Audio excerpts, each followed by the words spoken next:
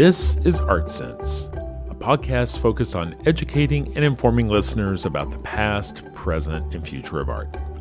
I'm Craig Gould. On today's episode, I speak with artist Barry Exball. His work utilizes the latest advances in 3D imaging, stone cutting, and robotic milling to create breathtaking sculptures that are in conversation with art history. The hand-finished sculptures are known for their use of unique varieties of stone from around the world, as well as their meticulous craftsmanship. The results are captivating. And now, a conversation about 21st century stone sculpture with Barry Exball.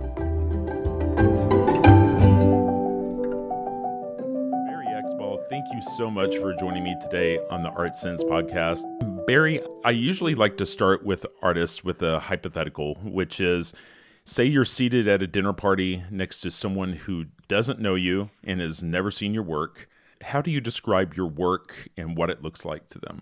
My work is purposely complex, so it would take me a few minutes to describe it, but to try to cut that down, I'm probably the contemporary artist in the international milieu who has most consistently produced stone sculptures, an ancient endeavor for the longest time.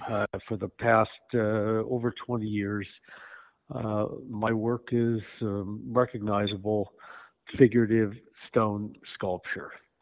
Beyond that, its relationship to work of the past is indirect and complex.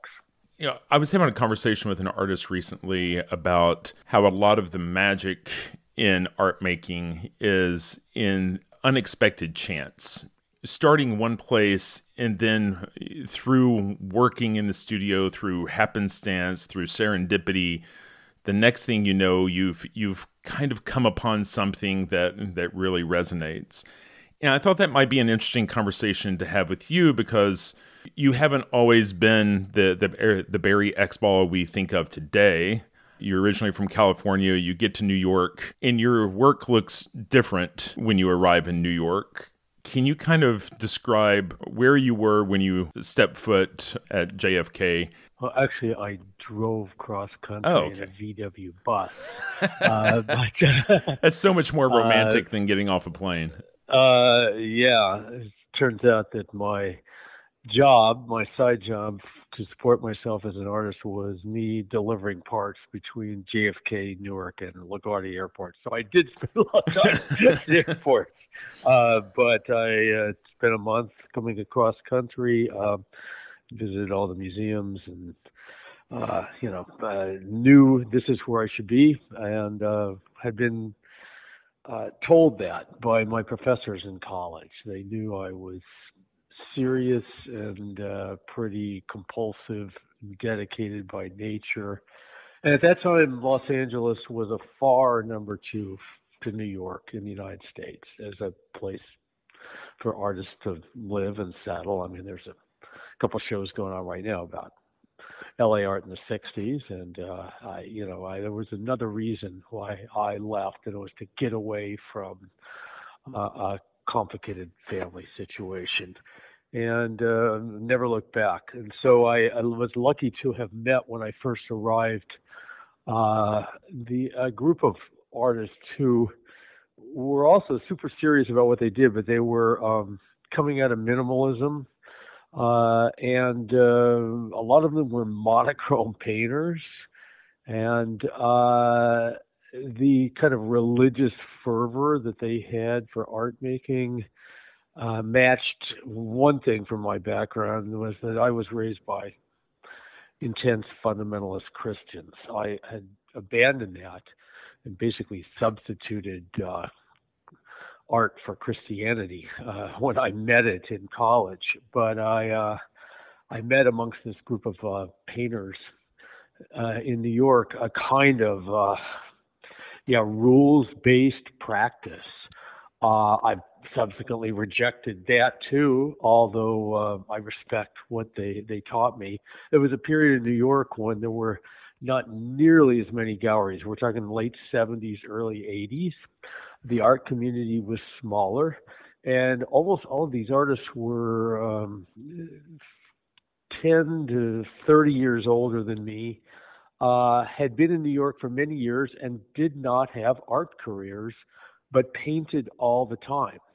And that's a phenomenon we don't really have anymore. You come to New York and either you got to get an art career going or you kind of take off and leave. And these people were going to be here hell or high water and make their art, and they spent a huge amount of time doing it and all had side jobs. And that was a model that I drank in. I thought I was never going to have an art career either. Concept of selling art, showing in galleries, all of that was kind of foreign. These people were more about studio practice and then dialogue around it.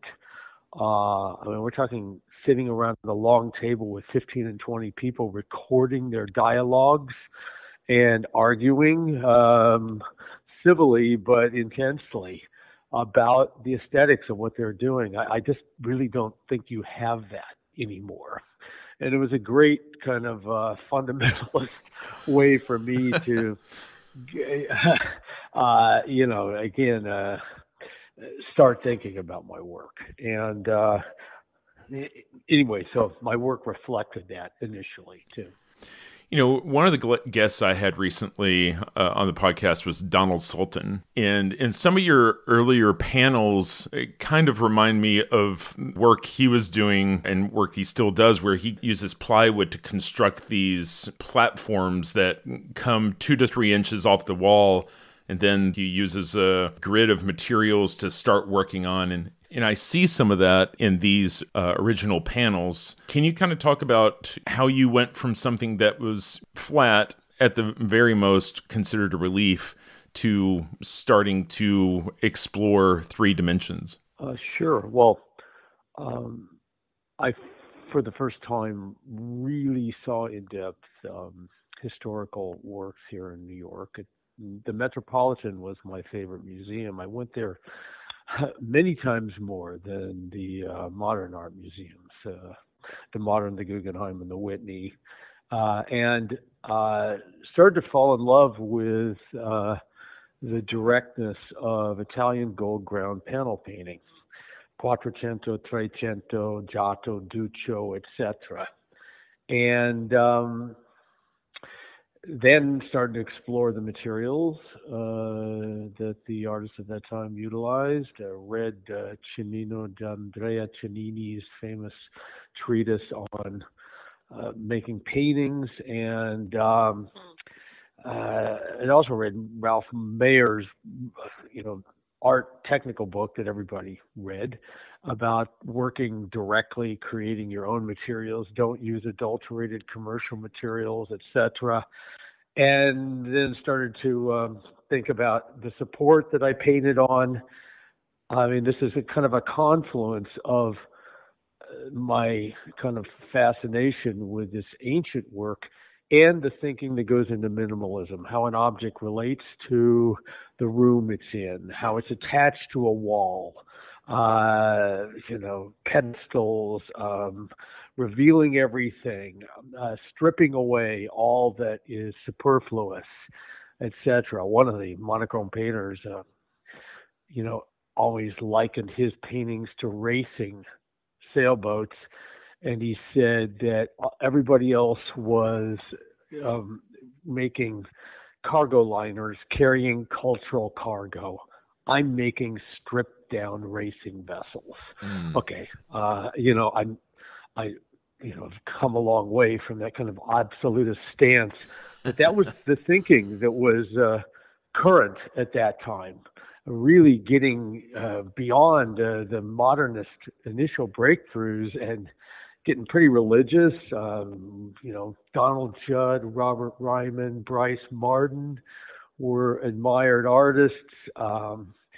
uh, Richard Serra, and so on. For me and this group of people I was with, and eventually, even when I moved beyond being involved with this monochrome group, I loved that approach.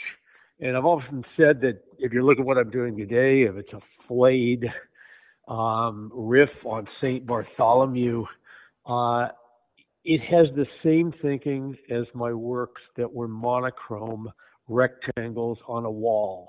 And I think a lot of people confuse minimalist thinking with boxes, spheres, cones, circles, reductive forms. And to me, it was more a comprehensive, minute way of thinking about an object and all the elements that go into it and how it's presented. And it could actually take a figurative form, but still have that same rigor of thought. And I think I've kept that. That's at the core of my art making, even though the form is radically different than what I did and made 30 and 40 years ago here in New York. When you departed this monochrome group, is that when you started experimenting with the black and white cut Korean pieces? Yeah. That was a kind of if you want to look back retrospectively, you sound like an art historian, not Well, I me, try. but I I don't. do. But, there's a transitional phase, I suppose that's it. I started being, again, just seductively interested in Italian uh, striped Gothic architecture, Siena Cathedral, San Miniato al Monte in Florence, the buildings in Pistoia. I just somehow loved that. I related to striped paintings that I was seeing that were, more contemporary, and started making the units of my support, the width of the stripes, equal to the size of the squares of gold. I mean, everything had to make logical sense, but they became steadily more complex. This work with the support led me to teach myself to be a woodworker. I should say that I went to a liberal arts college, Pomona College, Claremont, California. It was the only non-religious school I'd applied to. I was having severe doubts about my whole fundamentalist background, and when it came time to accept admission, it was my only choice. And the rest of them were like Biola and Westmont and all these other Bible colleges. And, thank God I met art and all of the disciplines that I'd been sheltered from growing up. And, look, here I am. But in terms of my work, it comes out of Catholicism. You'd have to say all of those gold ground paintings I'm looking at were depictions of religious scenes. But I was focusing more on the object, and I taught myself to be a woodworker. I picked up all the technical skills that they didn't have time for in a liberal arts college. I remember asking a professor, I went with a long list of how do you do this, where do you find that, how do you buy this, how do you make this? And he says, Barry, we don't have time to talk about that here. We talk about ideas. It was probably a pretty good thing because they would have taught me ceramics or clay modeling or oil painting. I mean, I did a little bit of all those things, but I ended up having this really high tech slash old school working method that they wouldn't have taught me anyway. And so I went about learning how to make things in New York in a very dedicated way. I had respect for New York and the artists who were here. I felt like this is the Olympics, and you don't you don't go there unless you've been training for years to be able to make things well. And so that in that process of learning to make things, it just amplified my desire to make the support of the painting part of the painting. And then the next step was to have it come off the wall and start to be a sculpture per se. And that progression has continued to where now I am a sculptor. How did that transition go from the discipline of these forms to being attracted to the figure? Was there a particular point, was there a particular project where you kind of dipped your toe in the water and figured out that this is what's been missing in my life? Yeah, there were a couple things. One is I made these very complex suspended black and white sculptures, complex to make and lay out. And I have to say that at the end of it, I was not surprising myself. I was starting to feel like, man, this is a real mountain to climb to make each one of these. And there was not enough buzz at the end of that process, simply. And I was looking for something else that was actually more difficult, but that would surprise me. And at the same time, I remember I was milling a striped block on the Bridgeport milling machine that I built, and the cutter bit into it and made curved lines. A simple thing. Imagine like a slice out of this kind of looking like a Bridget Riley painting or some op art thing, Vasarely or something. But they were swirling, and at the midpoint in making this thing, and I'm going, curved surface. What would be the most complex curved surface to deal with? And I thought the human head. And I had no figurative training, etc. And I just thought, there's a hell of an endeavor. Let's think about doing that. And long process led to me doing 50, 60 portrait sculptures in stone. But something else happened at the same time is the advance in technology. I was given my first computer by Apple in 1988 under this program they called Apple Seed. Luckily, I barely caught the digital wave. I was 33 at that time, and they gave them to artists just to see what in the hell we do with them. I was then one of the earliest adopters of 3D scanning. At that time was only available in the military and Hollywood. My first figurative sculpture was actually a self-portrait where I went to LA special effects area on the valley and got myself 3D scanned through this kind of cumbersome early iteration of that machine, that equipment. And I felt like I could do figurative sculpture in a new analytic way and bypass all that traditional Bernini-esque École des Beaux-Arts, Gérôme figure modeling training, making the écorché figures and all of that. And then as a result, my work would be different. It wouldn't be traditional figurative stone sculpture by employing all the advances in digital technology. Help me understand, so this is in the 90s, you're able to get a 3D scan. Did they have the type of robotic milling that you use today back then? Or how were you using that 3D scan? Because I feel like, at some point, technologies converged around you. Through a revolution there, including 3D printing now, which is a big part of the at least midpoint of making my work. There were kind of crude 3D mills, CNC, computer numerically controlled mills available. They were kind of adaptations originally of non-CNC milling machines that had been used for a long time. There was also duplicating machines. Imagine when you have a key made, how they drag a little pointer across the little teeth of your key and it mills another one next to you. Imagine that in 3D space. That's the kind of tools that are available. I made one, a 3D duplicator machine. Wow. And it was just like progressively, we get to the point now where I'm using anthropomorphic robots like the ones you see in car factories. The scanning now, You used to have to sit in a chair and hold a pose for 18 seconds while the scanner swung around you. It was kind of like the old daguerreotypes.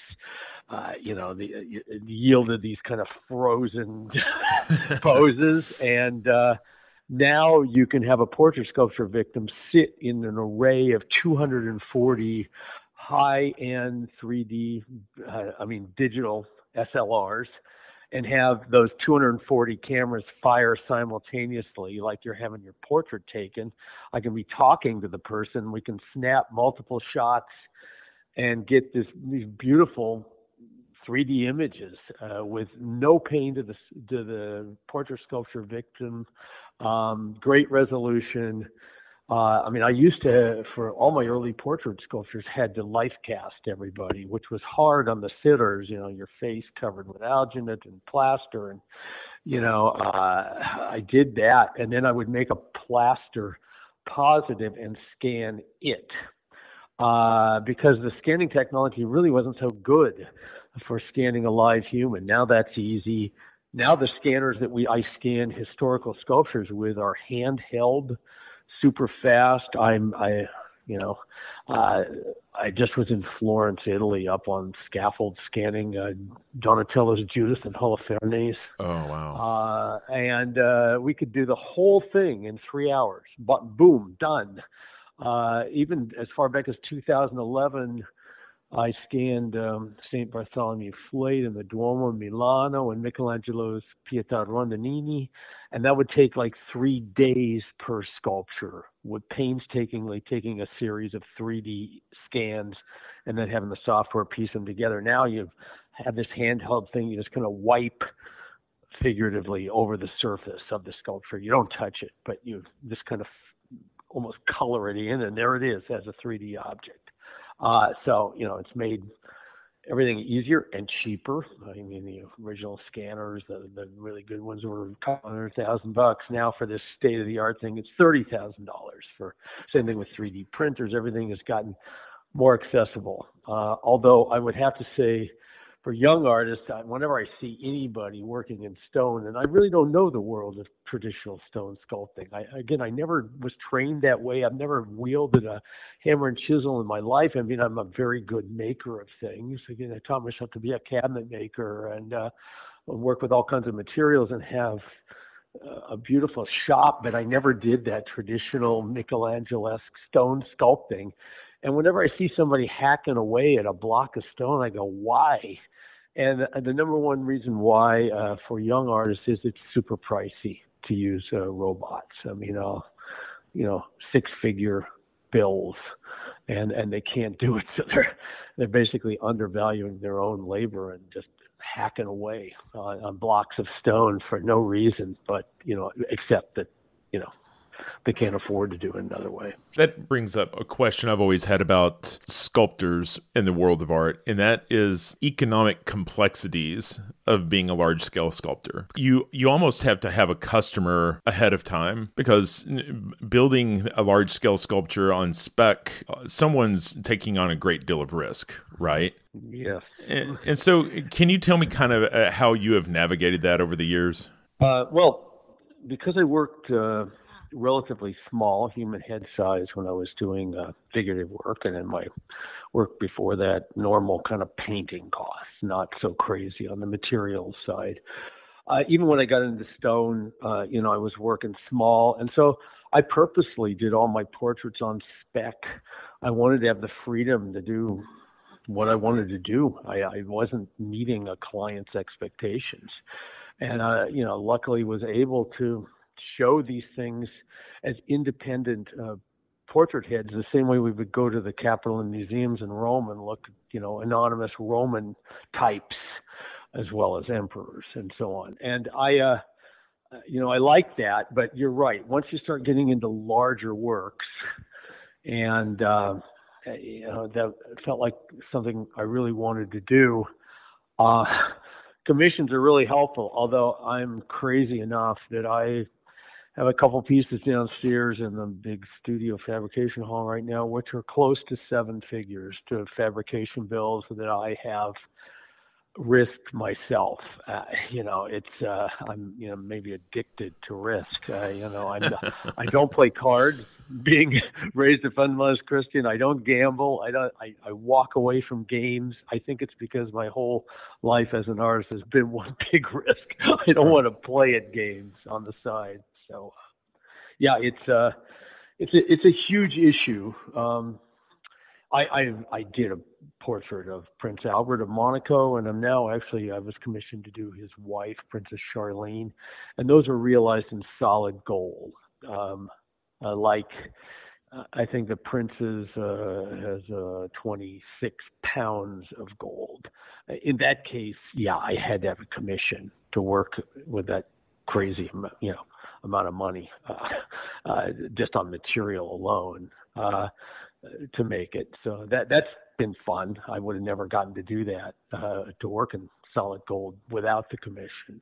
It makes me curious because, I mean, gold is incredibly dense, and I'm just trying to think, is this wind up being the size of a softball, or is it hollow in terms of like your Pope John Paul II in terms of the honeycomb of that construction? How big are these portraits?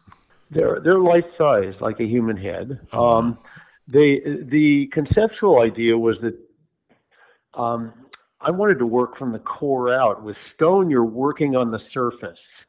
It's been an issue that I've been thinking about more and more. Is there's always a mass at the core of stone sculpture, partly because of the delicacy of the material. Have you ever had anything stretching out, like an arm or a foot or something? They would always incorporate a prop into the stone. I mean, Michelangelo's David has a tree growing up its back of its leg. You'd have Roman equestrian sculptures with a tree in the belly of the horse. The guy would be gesturing out, and you'd have kind of a spear or another prop coming out of his body. It's a difficult material to make an airy, arabesque-like form with, technically. And I've been doing that actually with stone too, but I thought when I'm working with metal, I can do that. I'm working additively, first of all. I'm not hacking away at a mass to get down to the figure. I mean, the classic division of sculpture is, Rodin being the model of the additive built up forms versus Michelangelo hacking away and getting down to the form. I mean, these portraits I did of the Prince and Princess were the first ones that I did additively. So they were 3D printed in wax, the elements. And it's not. If it was solid gold at the size of a human head, it would be crazy heavy. But I wanted you to be able to see all the way through to the core. There are symbolic elements in there, the shield of Monaco and the knights, and the element that suffuses the whole head is seaweed because of Prince Albert's support of ocean conservation and study. His family supported Jacques Cousteau, etc. And so, he's a prince, a blingy guy, but he has a very good environmental record, which I'm all over. My family are all a bunch of environmentalists, including me. So, I had an opportunity to kind of bring a lot of things together there. But in that case, I work with the Italian jewelry company Damiani on those portraits. I do a lot of the work. We do all the digital sculpting here at my studio, and then I'm back and forth a lot to Italy. I'm in Italy 5 to 6 times a year working on various aspects of all of my artworks. Did I understand right that you have your main studio in Brooklyn, but there's another studio that works on larger pieces in Italy? Did I understand that right? Well, I work with outside fabricators. I see. And so, I have one work here, I think has 10 different outside fabricators on it. And we kind of act like the clearinghouse, the control of all of that. And we never have a piece fabricated by anybody and it's delivered to the gallery, and here's my finished artwork. We first of all, on all stonework, we do all the handwork here. The next part of what I'm going to say is I'm meaning to cast no aspersions on the work of my contemporaries, several of whom are my friends and whose work I respect. But it's probably not so well known that there is one room in Carrara, Italy, a large fabrication room, where you can see the stoneworks of most of the international level contemporary sculptors simultaneously being made. And, you know, a lot of these are really good artists. I mean, we're from Tony Craig to Jan Fabre, from Damien Hirst to Jeff Koons to Vanessa Beecroft, to Mark Quinn, Adele Emeseba, that you literally have them lined up. And there'll be these teams of Italian craftspeople working on them, and they could have robot milling as part of it. I still utilize the robot milling capability of my friends there in Carrara, Italy. I also have another facility I work with in the U.S. But that's the one element of the whole long, complex, winding path to making one of my works that is done off-site. They don't touch my work. I'm known as the crazy American guy who won't let the famous Italian craftspeople touch his work. I have a team here, and it's also different in terms of number of hours. A large, let's say, human scale monumental piece, I spend up to 10,000 hours of handwork after all of the advanced processes played out. They showed me proudly one of the works in Carrara, and I won't say who it's by. And they said, we spent 500 hours on this. That's kind of their limit when you get a sculpture made, just for budgetary reasons and so on. I mean, this is also the problem for me and my bankroll, is that I'm not willing to call it quits at any one point for budgetary reasons. We just keep going. But that's probably what you saw, is that the robot milling is done off-site. We are in the process of getting our first robot here at the studio. I still hope I'm going to be working with my friends and collaborators in Italy and here in the States. But I built this entire new studio complex over 10 years. It's 20,000 square feet with all of the infrastructure in place to have every aspect of the making of my work all in one facility. And the only thing we're missing right now is a robot. We have a giant custom-made Pellegrini computer-controlled diamond wire saw. We have water filtration system, twin 20-ton bridge cranes, industrial air compressors, all of the stuff you need to back up all of the, kind of high-tech processes. And we're just missing that one element at the moment, but it's going to be here. That robot's on its way? Yeah, we're in the process of speccing it out to get it over here. I mean, they're kind of custom made, and it's it'll be here probably within the next year. Sure. And when we work with robots off-site, we also are very involved in laying out the tool paths, programming, working side by side with the people who have them.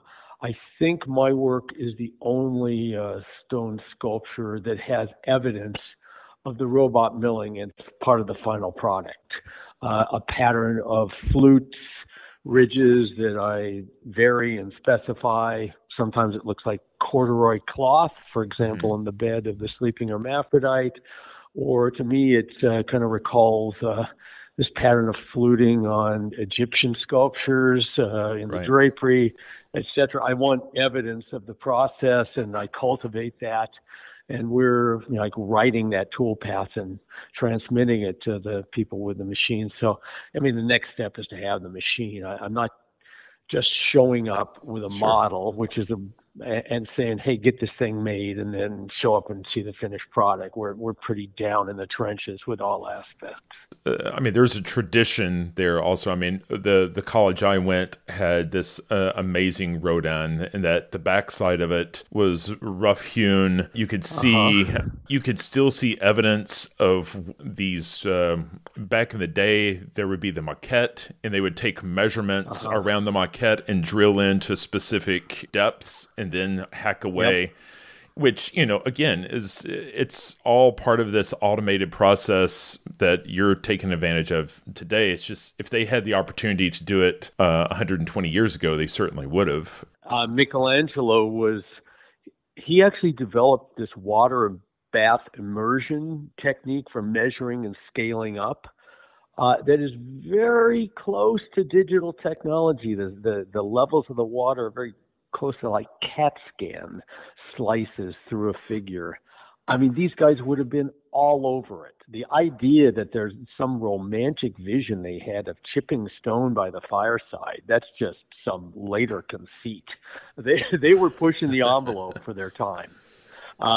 Canova, who developed the pointing up technique, which you're describing, I mean, there's still people doing it. When I go to Italy, I see them moving the frame back and forth with the points and the marks on the plaster model and everything. I'm going, why? Because it's basically halfway to the robot work. And there's nothing fun about it. You're not really utilizing your sculpture skills that much. You're just removing material for months. It's drudge work. Let the machine do that for you. And then you can sculpt. The final surface of mine is sculpted. I mean, my team is all people with master's degrees in sculpture, some of them from traditional academies that teach in the old way. And I utilize that fantastic knowledge base in the making of my work. I mean, it's not like we press print and the robot makes the work and we walk away. No, it's just a tool in the process of making it, the final work. But, it seems like even though their hands are on the objects, it seems like as a sculptor, than the names you were throwing out earlier, you are probably more integrally involved in the process than most of your peers. Having that fabrication in your studio, what do you think? Yeah, it's... if there was one raison d'etre for building this whole studio, for having this studio in its current form, was to have the material and what I'm doing with it, the forms I want to make, the ideas I want to pursue, interlaced. There's a lot of utilization of white marble to this day, or gray, maybe black granite, when you see a contemporary sculpture, or hate bronze, but this the black patinaed green or whatever, patinaed bronze, kind of dead materials that are a bit inert. I mean, Carrara marble is a beautiful stuff, justifiably famous. The entire Italian stone industry started because the Romans found it there, and it's been used for millennia, and it's a gorgeous fine-grained material. But the crazy thing is, the first time I went to Carrara, I saw 30 miles of stacked blocks in a rainbow of colors and different translucencies, veined, pitted, fissured, incredible material stuff, stacked from all over the world. It's the stone shopping center of the world. Iranian translucent pink, Brazilian blue, Bolivian stone, Vietnamese white, Egyptian, Portuguese, Southern French. I mean, it's that people haven't really used that to great expressive effect. It was kind of shocking to me. I'm going, how can you drive by all this stuff and head for the white every time? Sure. And I remember walking to the Uffizi, and I'm looking down that long hallway that we all look at before we charge in and see the Giotto and the Duccio and the Cimabue and start our tour and end up with the Botticellis. There's this endless Vasari hallway down there with white twisting forms. And I didn't want to add one more to that pile. I just felt like come on, let's utilize the incredible possibilities inherent in what the earth produces. And it brings me to a more basic question. Sorry if I'm rambling on here about. I'm not a reflexive stone sculpture maker. Again, coming out of minimalism, examining everything. I mean, I want to understand why I'm utilizing this material. It's not just like in the tradition as a way to make a permanent work of art. And oh, gee, isn't it a miracle that you could carve that thing out of a stone, which I get all the time. I mean, we all go to see David in the Academia in Florence, and we go, he made it out of a rock. Oh my God, he could never make a mistake. And what if he, that, I mean, the whole mysticization of stone is part of what, still is there, even with advanced crazy forms of a contemporary artist. I just felt like there was this whole other world I could bring to it. They talk about the translucency of Carrara marble. My God, it's not even translucent at all compared to the onyxes in the world, which to me can dematerialize this very stony stuff, this obdurate material, and make it diaphanous and ethereal. And I've played with that, and I'm utilizing crazy veined, a lot of Mexican onyx that I get not from Italy, from the deserts of Baja California. It looks wounded, it looks bloody, looks like it's been attacked, and then play up that with what I'm making out of the sculpture. So yeah, it's an all-encompassing material plus form adventure I'm on. So what I'm hearing is that you make very conscious decisions about matching stones to perhaps the emotion or what you're trying to communicate with a piece. For example, Bartholomew in the Rouge de Roi marble seems like a perfect complement, right? Or the Iranian translucent onyx with purity, the ability to actually have that translucence. I've heard you say that the Mexican onyx is your favorite. What about it excites you the most? First of all, I should say that I am super impressed that you have done your research and know all these pieces and the stones I've used for them. This is not normal, and I'm honored that you did this. Yeah, you're exactly right. The St. Bartholomew, I wanted to look like USDA prime beefsteak, well marbled, meaty and bloody.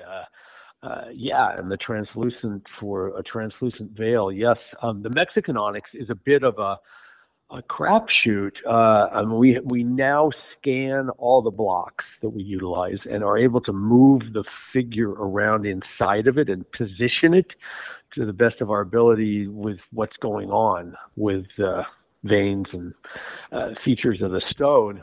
But there's still a random kind of acceptance that you have to have. I mean, you're going to utilize that stone. You have to be prepared to accept what it gives you.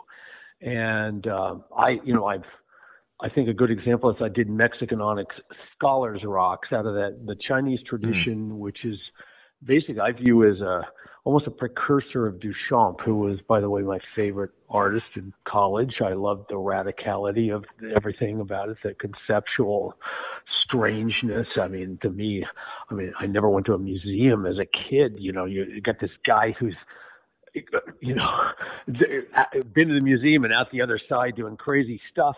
But, a ready-made is about decontextualizing and recontextualizing. You put a bottle rack or a urinal or a snow shovel in the new context. You don't do anything to it. You present it, you maybe change how it lays or something, and that's it. It's, art is in the head, not the hand.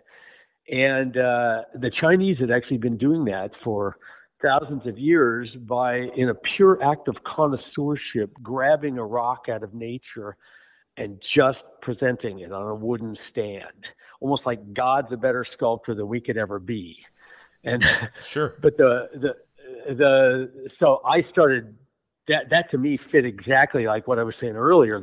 These guys are kind of thinking about utilizing natural forms at a basic level, and I'm utilizing these very assertive stones, which are not neutral carriers of form and content. They add something to it, and I've got to have kind of a reason why I'm doing it. So to me, scholars rocks were like natural ready-mades. And the strange thing was that then the Chinese, if there was a good one, then they started copying them. or they almost had like an Olympic scoring system. This one's got a 9 for perforation, and this one's got, an 8 for color. Right. And they would become renowned scholars rocks that would become archetypes that other people would copy, or they'd kind of modify it if there were some imperfect parts of the natural stone. And to me, I mean, all that stuff is interesting. It's just part of recognizing what you're utilizing, not just accepting it as a carrier of information.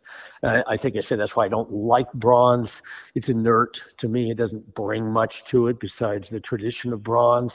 And, I've done a couple sculptures out of white marble, and I have to say that they've been fun, and I like the results, but they don't seem like my work. They seem a little cold and inert. And if all my works, I'm trying to get multiple levels simultaneously hitting you. If it's a portrait sculpture, the features of the sitter, then there's the color of the stone, then there's what I do with the robot on top of that, and then I would put sometimes Victorian floral relief over the top of that, and then there's the veination of the stone. I'm trying to make it so suffused with information that it's suffocatingly dense that you can't tell. People tell me sometimes my work look like they're like a hologram because there's almost too much to take in at once. And to me, that's the essence of a real object in the real world that can't be reproduced. That's kind of what I'm aiming for, is something that requires direct experience and not a simple one-time get. I mean, we all love pop art and punk rock, and it's all about super direct and is what it is. I tend to really like layered, conceptually, iconographically, technique-wise works from the past, this richness that, is a hard won and that, hits you on many levels and many different days in different ways. To me, that's the definition of a great work of art, is that incredible complexity that I'm shooting for, I hope, and maybe achieve every once in a while.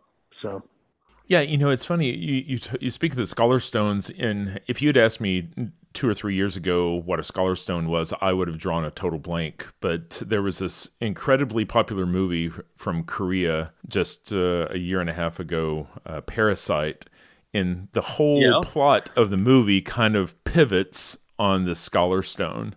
They kind of have to explain to you what it is, as part of the plot. And so let me ask you... Artists love them, too. Sure. Well, I mean, it seems, kind of tied to the whole concept of like a bonsai tree, right? Maybe there's a little bit more manual manipulation in creating a bonsai, but it's this same thought of having this imaginary, unexpected juxtaposition of scale, right? Your work is obviously paying homage to historic masterpieces. Can you talk to, kind of the history of artists being in dialogue with the artwork that comes before them, and how you're continuing that long history of being in dialogue?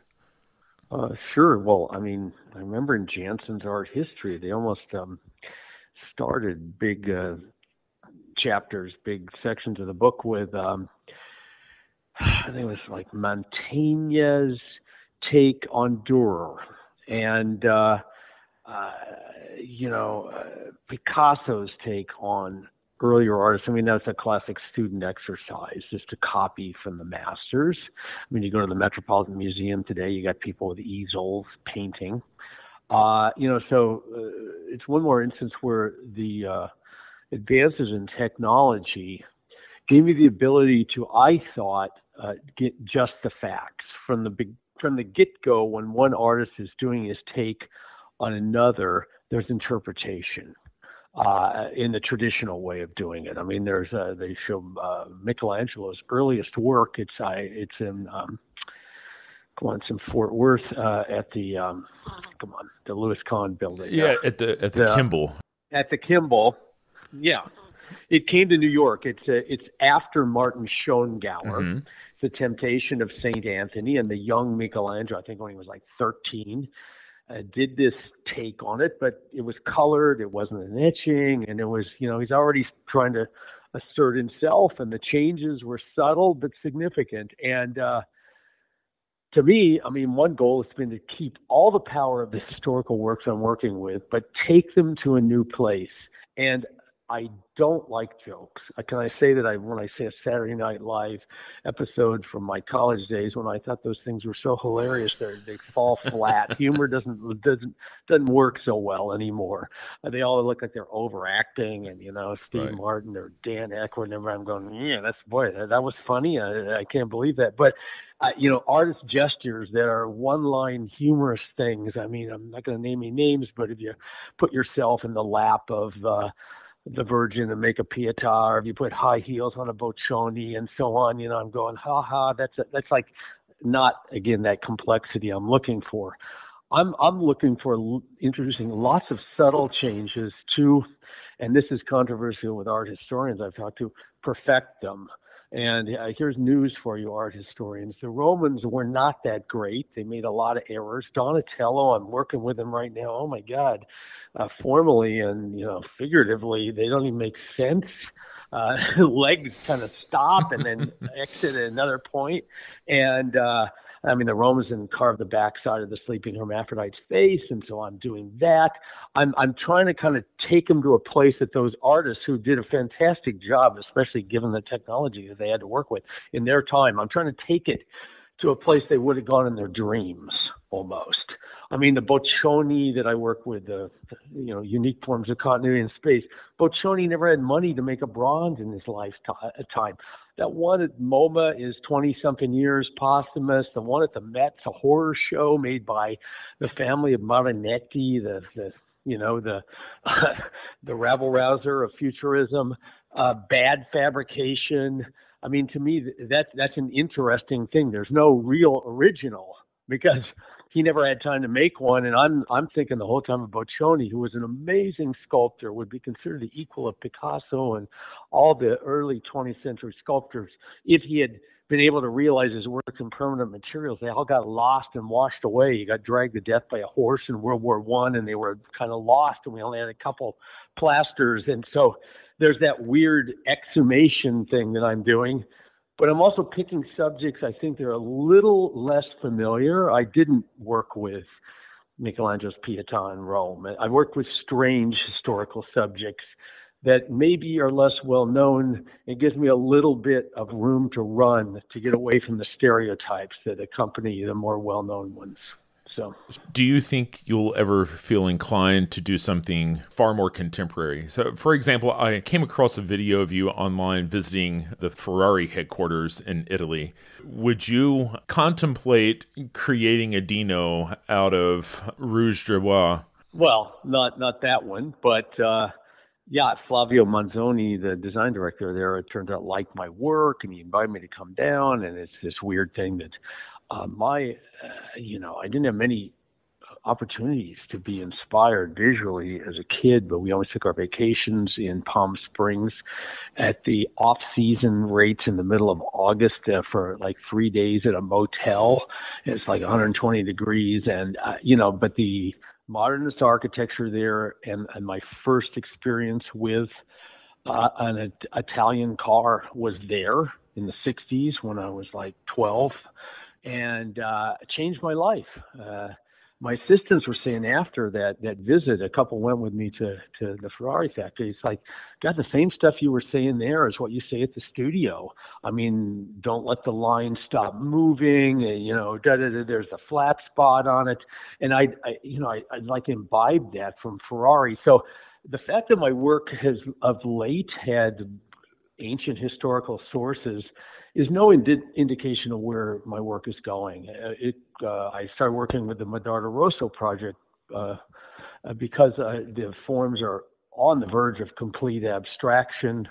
I see that strain and the Scholars Rocks coming together. And we have a big new development that we've been experimenting with for a long time now of blending multiple species of stone where I'll be painting with them. And I effectively painting with various colors and translucencies that's going to lead in a whole new way that may not even involve a scan at the base. It's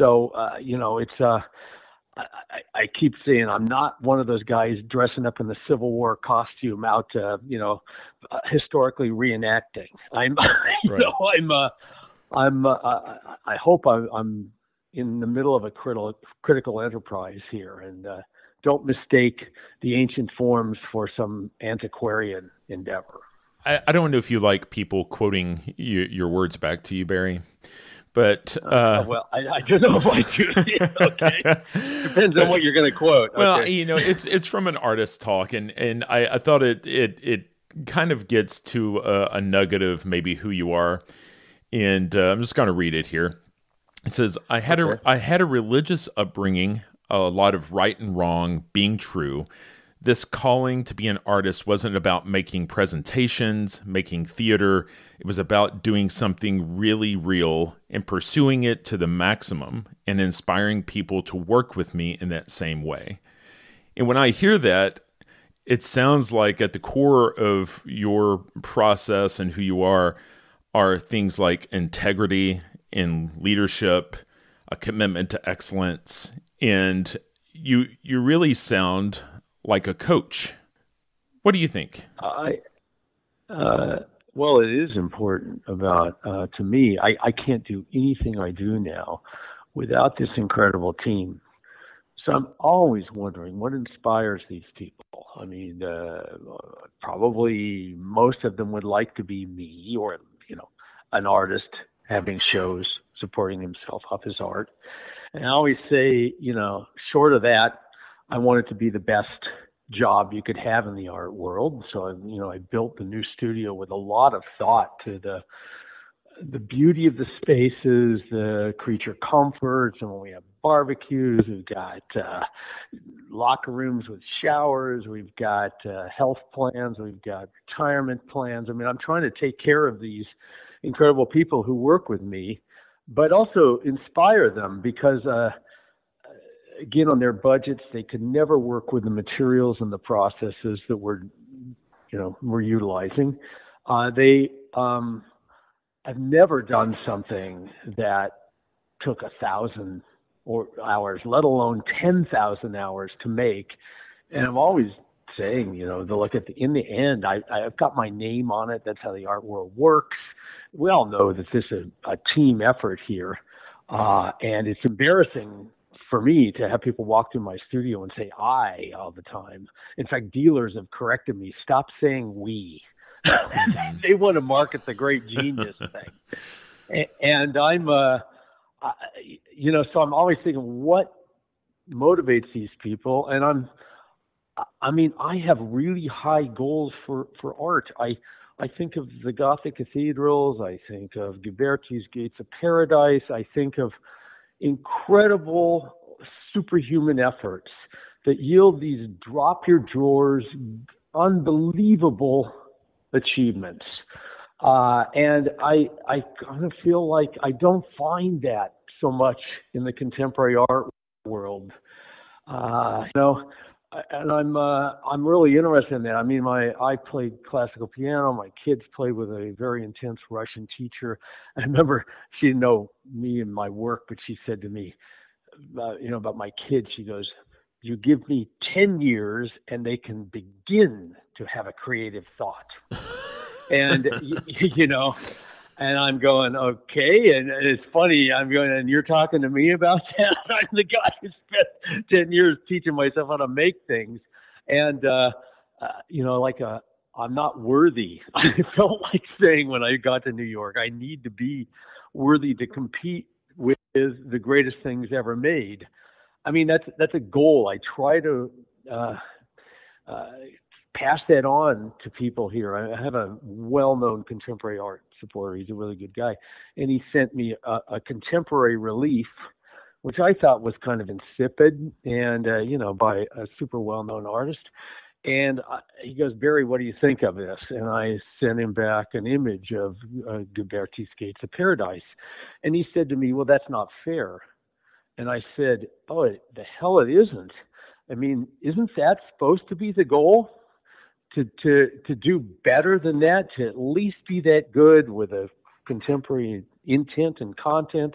I mean, to me, that's what this is about, and I'll die trying. But I've got to inspire this group of people to work with me to go for it, and they work in a way I know different than they do on their own work. I've told them all, I never want to visit your apartment. I'm sure half of you, live with a messy place, but you all suck it up when you come here and work my way, and the tools are all lined up. Tom Sachs calls it knowing, they're all, that's just to me satisfying as a whole picture of how you live your life and what you do, and so I hope that they take good things away from it, not just my team, and think I'm just a nut. I think it's effective, but yeah, it is in my thoughts all the time about why do they kill themselves to make what they do what they do for me. And I think I say, look, it's because of what we're making is going to live beyond us, and we want to contribute to the culture the same way I have been powerfully affected by 500-year-old, 1,000-year-old, 2,000-year-old objects that were made with intensity and passion.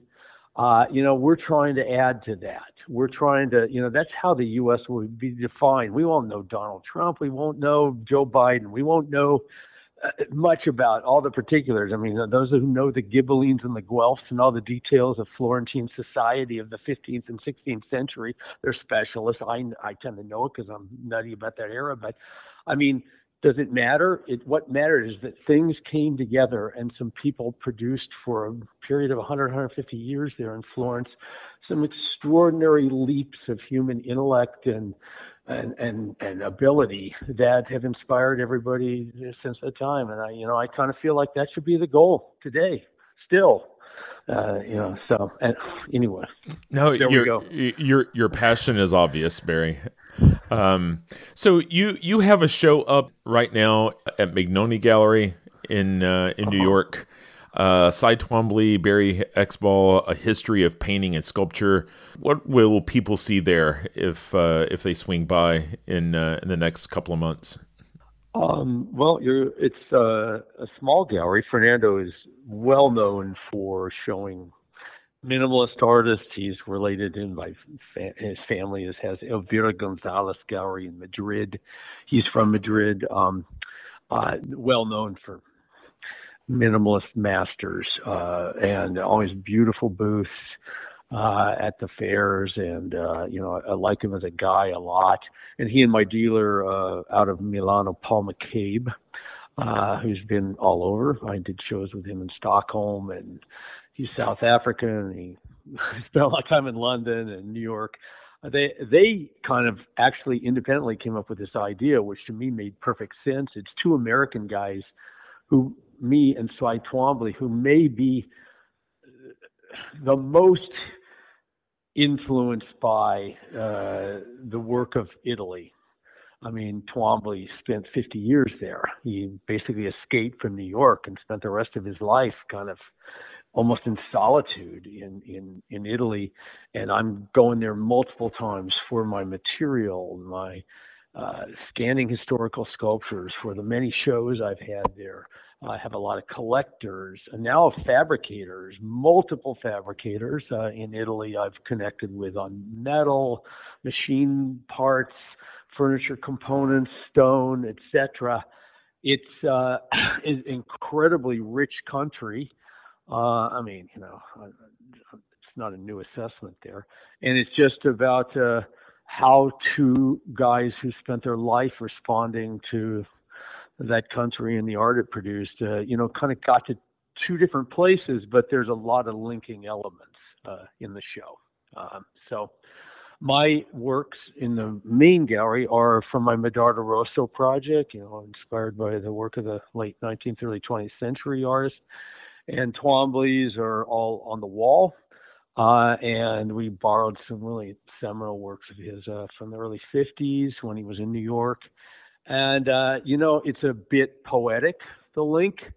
It's not one-to-one correspondences, but you have to see it, is all I can say. It's it's an honor to be showing with his work. He was a great artist. And Barry, if folks wanted to keep track of you and your work and what the latest is there your website? Is that the best place for people to keep track of your practice? There's a lot of things going on right now. The website, pretty good overview. I have a social media guide. There's an Instagram feed that we post every day on what's going on at the studio. We had a 90-person Passover Seder here on Friday night. Wow. And 50 people cooking and serving and truckloads of material coming in. It was a lot of fun with a well-known collector, a friend of mine, and that kind of stuff is visible. We are talking to several people on the NFT front. That's going to be coming up. And then there's a variety of exhibitions in the cards. There's next big one would be in Florence at several of the historical sites. The Donatellos I was talking about scanning. I will be exhibiting in Florence at places like the Baptistry and Palazzo Medici, the Palazzo Vecchio, etc. And then I had a show in Baku, a big one in the Zaha Hadid designed Haydar Aliyev Cultural Center there, Baku, Azerbaijan. We don't know with the war and how I feel about it, etc. That's a bit on hold. A lot of large commissions coming up that are fantastic. There's kind of a lot going on out there. So, I guess it gets publicized too. So. Well, it sounds like you stay busy, Barry, and even more reason for me to thank you for giving up an hour of your day to have a conversation with me. I really appreciate your generosity, and it's been quite a pleasure talking to you about your journey and your work, and I can't wait to see more. Well, thank you, and again, I really appreciate you doing your homework.